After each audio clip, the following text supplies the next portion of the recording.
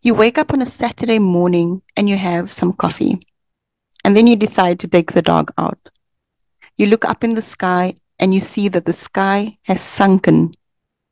It's completely red and the sun has turned black. The clouds seem to be very low, so low that the clouds are now touching the roofs of your neighbor's house. You start feeling very anxious and you start to have fearful thoughts running through your mind. You can feel that something is coming. It's not far away, but you don't know what it is.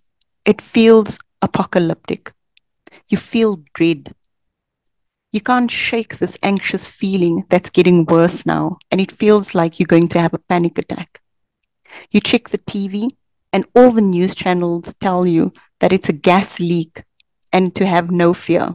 You turn on your computer, check the internet, and there's some channels showing people that are unaliving themselves. Some people are saying it's the return of whatever God they worship. So you call your friends and family. Some of your friends and family are experiencing the exact same thing as you are, with a lot of fear and anxiety. But then some of your family members or friends are somewhat scared, but are aware of the situation. They tell you to calm down, and they even seem more helpful. It seems like your family and friends are split now into two groups. My question is, what will you do in this situation? What side will you be on? When will you start choosing?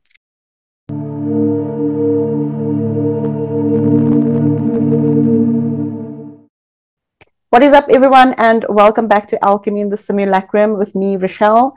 Just a quick heads up, this is an introductory video to the video that I'm busy working on, and I'll tell you why.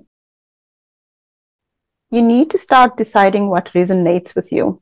And a very good example of testing this is the Miami Mall incident. Now, I'm not sure if you actually heard about this incident that took place at the beginning of January, but it is quite an interesting topic, and there's quite interesting information coming out. And then again, depending on where you are on your spiritual journey, you can decide with your discernment what you can take away from this information. Do you believe that it's interdimensional species? Do you believe that it's a psyop or a government psyop? That's totally up to you.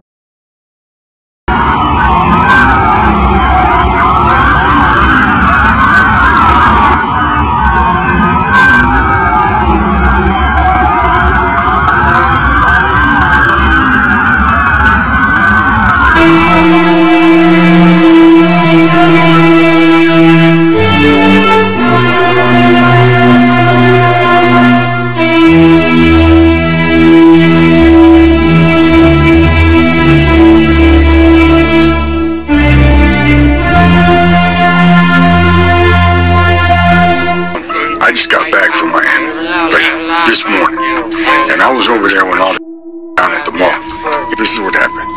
Okay, there was a whole bunch of teens, right? A whole bunch of teens, and they had this little box, like a little DVD player type thing, right? And they were like, yeah, watch, go ahead. And there was a whole bunch of them, but they looked all nerdy. They weren't like thugged out. They all dressed nice and but they were just right there. The guy was like, just go ahead and plug it in. I mean, we're right here, we're safe, and so somebody plugged it in, and it started flickering, right? Because there was a column right here. I was over here on the top. I was up here on the top of the level. They were down here, and I was watching them from over here.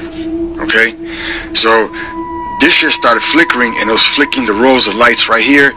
All these lights were flickering. Then it started popping. When it started popping, everybody from over here started running this way to see, because everybody was nosy. And as soon as it started popping, this thing started glowing, and it started going like a force field. Woo, woo, woo, woo, woo, woo. And everybody that was behind this, that I was seeing, everybody looked like this. Like digital. Like it was being disrupted by the wave. Only right here. People were running.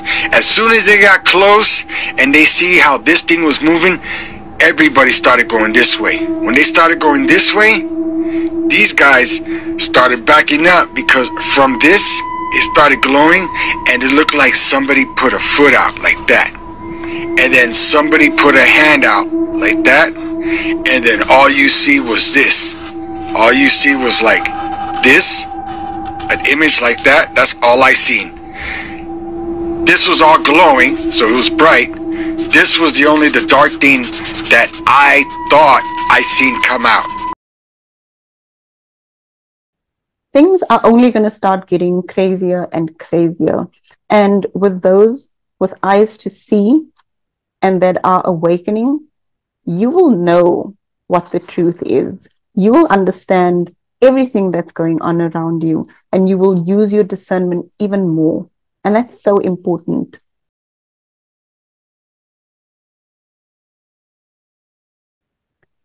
When you get a message, or when you have the sentence, or there's a phrase that's in your mind, where is it coming from? Did you ever ask yourself, like, where does this phrase come from? Is it coming from yourself? Is it you? Is it your own thoughts? Is it coming from a higher power, source, an entity? Is it coming from the government? Is there frequencies in the air? Did you ever stop and ask yourself, is this my thoughts? Now, when I mention discernment, it means you need to feel if it resonates with you. Does it feel like the truth? And I think go with that. And also, depending on where you are in your spiritual journey, you will decide whether information or phrases that pop into your head is from yourself, or it could be coming from somewhere else. Back to the topic that I am actually working on at the moment is a change in frequency. And this is also where your discernment will have to come in.